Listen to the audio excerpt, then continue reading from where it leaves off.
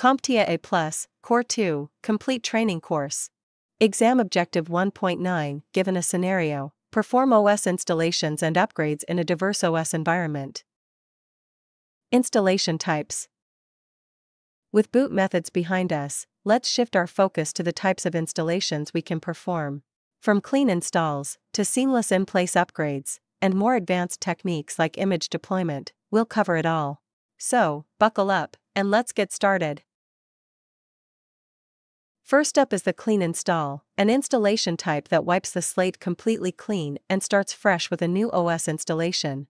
This approach is particularly beneficial when you want to ensure there are no remnants of the old system that could cause issues, or when you're preparing a device for a new user. Imagine you're preparing a laptop running Windows 10 for a newly hired employee. During the setup, you'll format the drive, which erases the old OS and any lingering files. After the installation is complete, you'll configure the new OS, install the necessary drivers, and set up the device according to the new employee's needs. This installation type ensures the new hire starts with a clean, optimized system, free of any previous user's clutter, providing a fresh, trouble-free start with the new OS. An in-place upgrade involves updating the current OS to a newer version while keeping files, user preferences, and third-party device drivers intact. It's like giving your system a fresh coat of paint without moving out all the furniture. When considering an in-place upgrade, it's crucial to back up your files. While the process is designed to preserve your data, having a backup ensures you're protected against any unexpected hiccups. Imagine upgrading from Windows 10 to Windows 11. You'd start by backing up important documents, photos, and other personal files. Next, ensure that user preferences, like desktop settings and installed applications, are ready for the transition.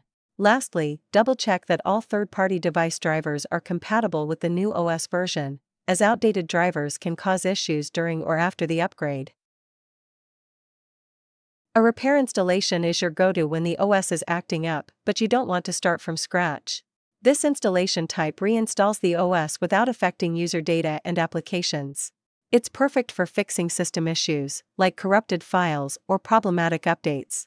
Imagine your system is running slow due to a recent failed update. A repair installation can replace corrupted OS files, bringing your system back to life without losing your precious data. It's like giving your OS a much-needed tune-up, ensuring everything runs smoothly again.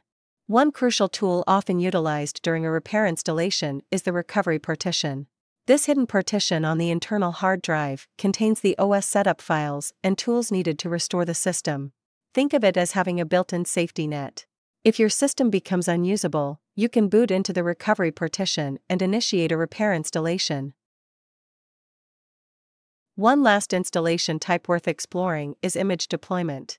This installation type involves creating a system image, which is a snapshot of a fully configured OS with all necessary applications, device drivers, and settings, which can be used for deployment to multiple machines. When preparing an image for deployment, it is a good idea to include any necessary device drivers and application license keys. Imagine setting up a computer lab with identical systems. You'd start by configuring one system with the desired OS, installing all necessary drivers and software applications. Then, you'd capture an image snapshot of this system. You could then deploy this image to other machines, ensuring they all have the same configuration, saving you the hassle of manually setting up each device. This method is perfect for environments like schools or offices, where uniformity and super-fast deployment are paramount.